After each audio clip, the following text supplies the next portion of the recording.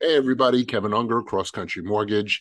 Did you know that on a mortgage application, when we're trying to figure out a person's liabilities, when we look on a credit report, those liabilities are not calculated by the actual balance, whether that's a car lease, car loan, store card, or credit card. The way we determine the liability is what is the monthly minimum payment that shows up on the credit report, or in the same way, you could say, what is that monthly minimum payment that shows up on your statement that you get every month? That's how we determine a liability on a credit report.